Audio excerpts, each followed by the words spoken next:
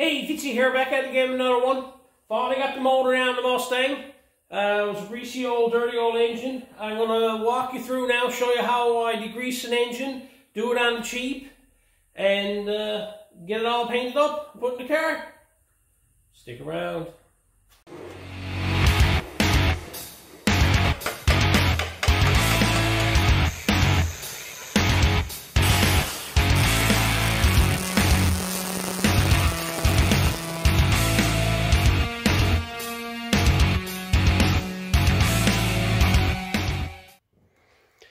So here's the old motor for the Mustang.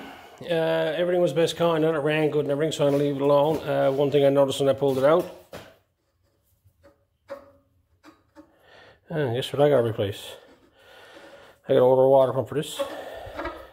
That's not a good thing. Time to change that now before it paints everything up. For anybody wondering if it's a 289, I've been told by many Ford guys, 3 bolts. 4 bolts is 302. So I got to pull the pulley off it, the mounts off it, and the Holley air cleaner off it. This wasn't on it. This had a chrome package on it. I was never a lover of that stuff. It's nice when it's new, and it's a lot of work involved in it. Over the last number of years, I got into paint and everything. It was just so much less maintenance. But I picked this up off a 351 that I got for parts, and I'm gonna paint that up and put that on it. And I got to rebuild this carburetor. Old Holley. I'll get a kit for that, put that together. I'm after building a scatter one of them. This one's a little bit different than most of them. It's a spread bore one, I think. I'll pull that off too. I would like to get a Q-jet or something for it. Not a Q-jet, a L-Brock. That's what I was looking for. This is what I was after more than anything else, no? Electric choke. Or sorry, that's the vacuum secondary. And I want to take right there. Choke. Yeah, I'm going to rebuild it. Don't know where the freaking choke's to. Yeah, I'm brilliant, didn't I? And this is, no, it's a regular one. Oh. But that's what my plan is. I got a spacer there, adapter plate to put on it. This carburetor, so I'm going to put that on as well. But I'm pulling all this apart now because I'm going to clean all this. Take that out of it. Put all that stuff away. Well, I'll strip it down. I have a stock set of top pans to put on it, and I'm painting the intake. It's an aluminum intake on it, painting all that Ford blue. She had headers on it. I took them off, put manifolds on it. This car is a driver for Wendy. This is something that I want her to get into. If she wants to go get groceries, she can go get them. If she wants to go for a run anywhere, she can go and get her. This is not a performance car, not a race car, not looking for none of that. Nice little driver, that's all I want to build for her. So, pull all them off. I got manifolds for it. I got power steering pump. I got a modified put on it because it's a later one. And of course, there's a C4 transmission. And all this was working good. It was a perfect driver. I just took it apart. All I'm going to do is I'm going to clean all this up and paint it all up. Replace top hand gaskets. And now I know I got to put a water pump on it. I got to figure out which one I need. And just paint everything up, put it together, put it in the car. Something tells me I'm going to end up waiting on this here, and I'm not waiting on this to put a motor in it. So put the motor in it, so I can repaint the front of this after the fact. I might go ahead and clean everything up, paint everything up. When the water pump comes in, I'll bolt it on, and then just give it a quick little flick around the front of it to match it all. But I can't go leaving that on that. I was debating on whether to put one on it, and I just hauled it out and checked this here. No, the water pump seized up on it. But I'm going to go ahead now, and I'm going to set everything up here and show you how it cleans engines. This is all I ever use, cleaning engine bays, chassis, anything, degreasing anything, is just an old generic dollar store oven cleaner. I pay $1.50 a can for it. Usually gunks and fancy engine cleaners, $7, $10 a can if you're lucky. I'll go buy 8 or 10 of them and use them for a little bit of everything. I just spray it on, let it set up, and then hose it off with whatever I got around. I got something else I'm going to show you now because I'm here now where it's pretty wet outside today and it's cold, so I got to do this inside. Most times I would do this entire engine. I'll probably take it out in the yard and clean it up out there, but I got plastic down, trying to save as much of a mess as I can. And that never happens. But I went ahead, I clogged off any areas where I didn't want to get any liquids or anything, like the exhaust ports, oil galleries, fuel lines, tops of the motor, you know, vents. Didn't mind any water jackets and stuff like that. I pulled off all the hoses and everything off it to get it out of my way. I'm going to leave everything on it, mounts and everything on it for now till I get it all cleaned up. Transmission, same thing. I just taped up the tail shaft and where the dipstick is to. The transmission lines got lines bent over on them, so they're fine. Pointed down, so, and of course the torque converter's in it, so that's fine. I'm going to go ahead now and I'm going to spray all this and start cleaning it up.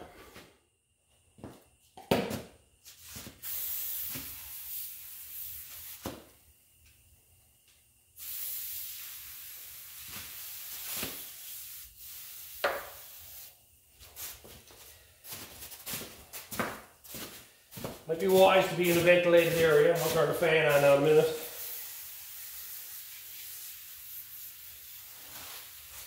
Not going to worry about the top fans because I'm replacing them.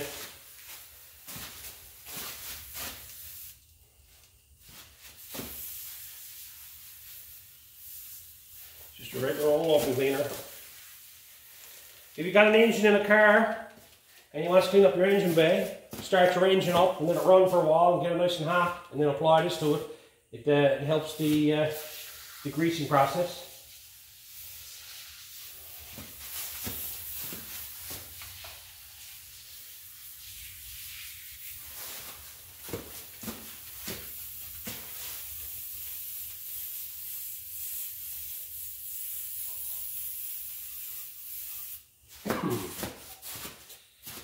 Like I said, shocking. Should have respirator around.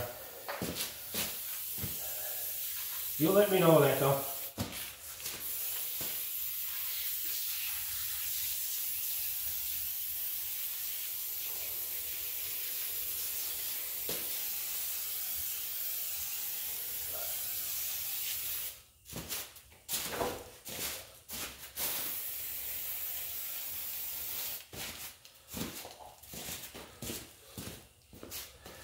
There you have it. First one. I'll let that set up for a while now. You can see the way it's all separating and running off it. I'll probably do this a couple of times and clean it all up and get it ready. Because all I'm doing with this is I'm just going to clean it up and paint it up. Put new top pan gaskets on it. And like I said, I put a new water pump on it. Oil change. The normal stuff, right? New plugs, wires, all that type of stuff. But I'm not getting into, I got all new hoses and everything coming in for it. I'm not getting into rebuilding this motor. It was a good running engine. So it was rebuilt a good number of years ago. It's strong, very strong motor. Transmission, same thing. If it runs into troubles with it, I'll worry about it then. Because it's just too much to be at. It's all working now. I'm not going to make more work for myself. So I got that sprayed and run out. So I got to run out now and get some more oven cleaner. And that was 2 half cans I had here. So I need more. So let that set up and I'll go run and get some more.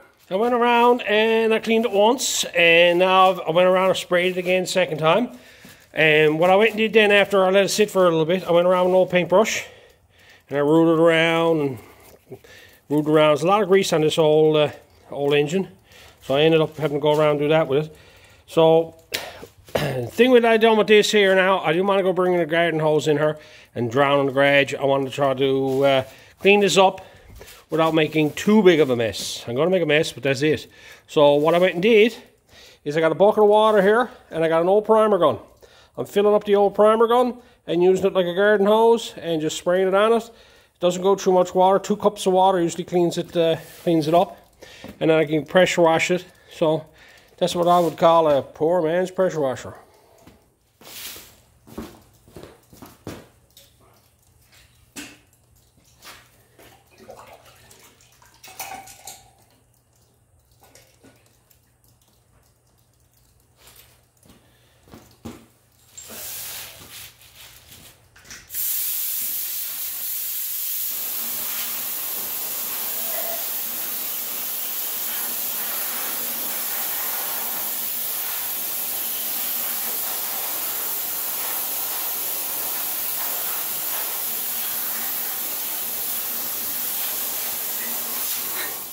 So now after going over it now twice, I'm going to go over it once more. Got everything has come out really clean. I'm amazed with how clean it came out, considering the paint is still on it from when it was rebuilt. That was negative. Like, I got some spots back here. I went around in and rooted in all these places here and dug them all out, and I blew the whole engine off with compressed air. Went up and around here and dug these out and cleaned all them up and just scraping it up. They're just trying to loosen up the dirt before I gives it another douse and easy off the oven cleaner. And I've done the same thing with transmission. Cleaned everything up, scraped everything around. I'm pretty well there now. I'll do the same thing. I'll run it all over with easy off, let it sit for a while, and then I'll just clean it off with the water. That's how much water. That was a full bucket, and I'm after rinsing that motor twice now with the water in that bucket. So, you know, you don't make too much of a mess. A garden hose just gradually flooded. Anyway, give that another spray.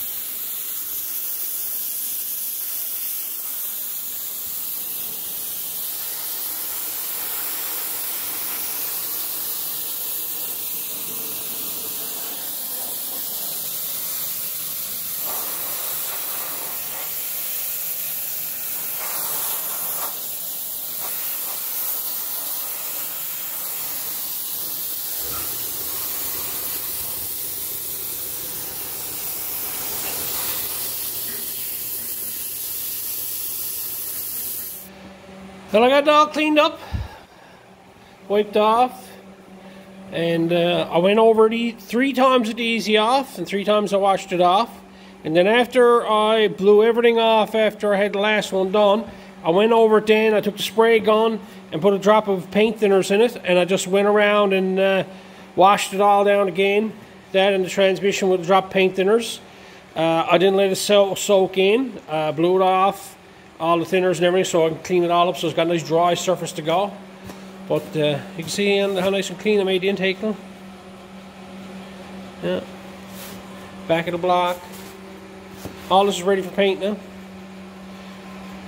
So all I'm going to do now is I'm going to pull the mounts off it, lower pulley off it, haul the distributor out of it. I'm going to leave them top pans on it for now, just paint around them. I got another set of top pans that's going on it, the original set, and I got new gaskets coming for them, and so I'm going to go ahead and I'm going to put them on when I get it in the car. I got manifolds I got to paint, but I'm going to get the mounts painted and the pulleys, get everything that I can bolt on the front of it. Well, I can't go bolt nothing on that yet. It's freed up a bit there now, but I didn't like where that was seized up. So, seems best kinder now.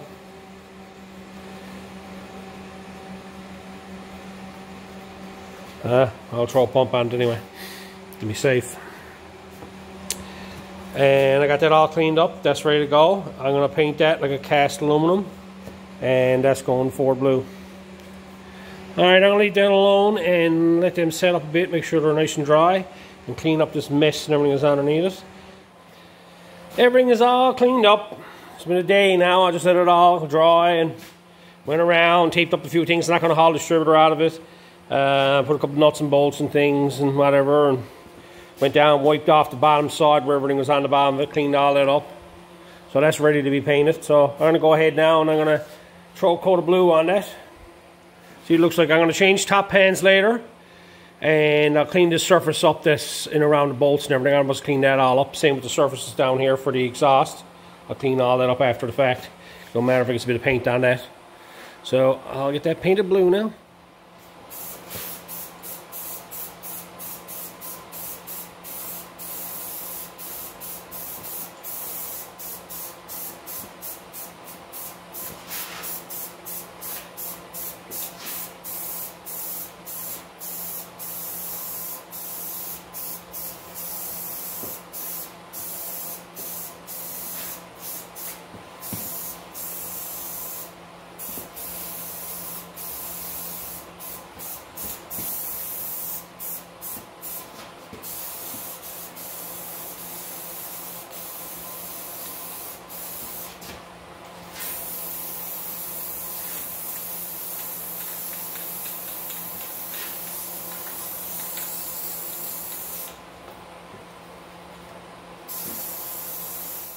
And there it is. Old Ford blue. This stuff covers real good, that too. She's got a fresh rebuild. Some of you might have noticed I had aluminum intake on it. I'm painting all that body color or engine color. I just wanted to make it look original, stock looking. I wasn't like getting into trying to tape that up or take it off and paint it. And like, this is a driver. We're making a fun car out of this and not getting carried away with it. Like, this was a good running motor and a good running transmission when we parked the car, and I'm just going to clean it up, put it back in the car again. Some might say, well, since you got it out, you might as well refresh it. All that runs into money, and we're not made of money. So now I'm going to give the transmission a rebuild now with a coat of Alumablast, which is an aluminum style spray bomber paint. So I'll give that a coat of paint now and freshen that up. So that looks pretty good.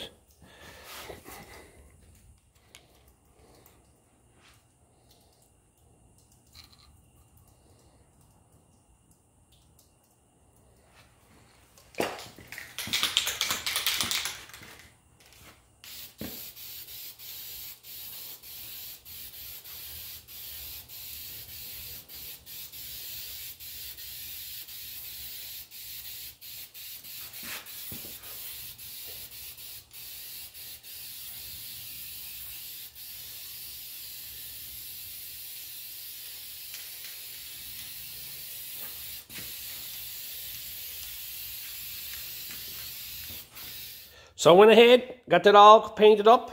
That looks pretty good there now. It's clean anyway. Got that all straightened away there. I went and tore everything down on that. A few things. Got that all painted. Went ahead then started cleaning up some parts. I got all the bolts taken out that I need now to start assembling this. And painted up everything needs to be painted. And I got some parts over here. I went and got the mounts. Transmission cross, remember the dipstick, remember that was broke off. Probably you've seen that hanging. I just welded the end back on it again. It's all brand new. And motor mounts, stuff like that. I went ahead and painted up the starter. Got that done. I'm going to go ahead now and I'm going to put this all together. Get it all ready so I can put it down the car. So, get that done now. So I got it all bolted together. I got the transmissions all mounted. I got the torque converters bolted on. They're all tightened up. All the bolts around the housing here are all bolted on. Got the start motor bolted on. Went ahead then, bolted the dipstick on it and ran the transmission vacuum line. I ran that, made a new line for that and bent that up, and also did the same thing, transmission lines. I just run them down to here for now. I'll either put a connector on them or something on them just to make it easier to get at. I'm not familiar with the Fords because this was always an issue with Chev, but I think these might be a lot easier to get at than what they would be on a Chev. And other than that, I turned around and got the mounts put on her and got the engine hoist ready to go. I'm in the process now of putting the wheels back on the Mustang and getting that ready now to put motor and transmission in. So I'll get that straightened away now. Got everything set up here, ready now to put the motor and transmission in place for the final time. I got a buddy of mine, Kevin, who's going to drop by and give me a hand with it tonight. It's always nicer to have two people at this than just one. So I'm going to clean up a bit here now, waiting for him to show up, and then me and him are going to get that motor laid in place. So we got it in last night. Thanks to Kevin for coming out and giving me a hand with it. Never got a chance to take no video last night. We were too busy gabbing and whatnot. We had a few issues with the motor mounts. The previous owner had small 3/8 bolts put in for the mounts, and I wanted to put like a 5/8 bolt in there, so it was extremely tight and everything had to be just so to get in there. So that gives us a bit of trouble. Other than that, everything fit perfect. She cleared the few people have asked about the rack and pinion. It cleared. Was no issues. It's tight. It rolls right over the top of it. I'll show you that there now. There's the rack and pinion, clearance on the base pan, clearance on the rear of the transmission. All that's clear. Right. So everything clears. It was a bit tight going in through here. Right. There we go. That's better. It was a bit tight going in through here, but lots of clearances. Right. So and then I went over the top of it. There's lots of clearances on the top of it. This here, nothing hits here. None of the lines are touching. None of the lines are touching the start motor. I was expecting that to touch one of the lines, but it's clear as on the line. So all that's best kind.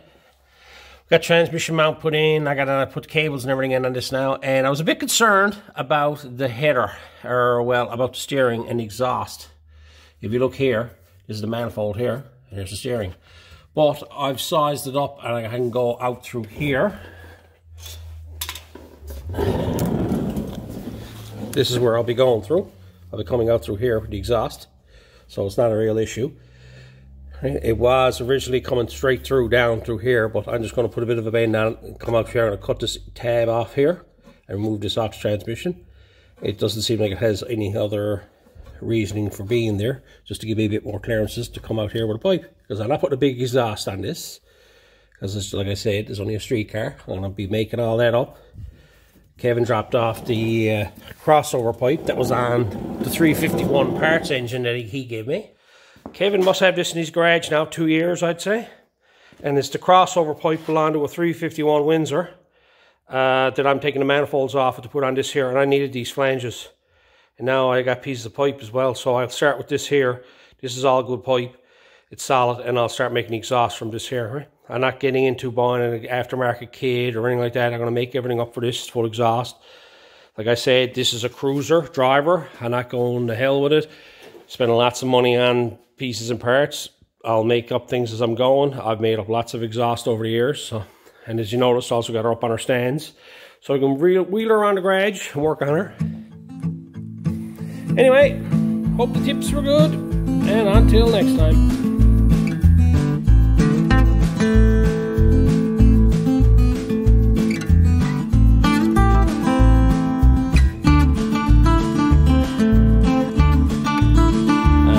Bolt, so I decided to change them out to like a 5/8 bolt. Hello. Oh, we have a visitor. Yes, Peanut. Going to interrupt me in the middle of my video taking again. You've forsaken nuisance, yeah?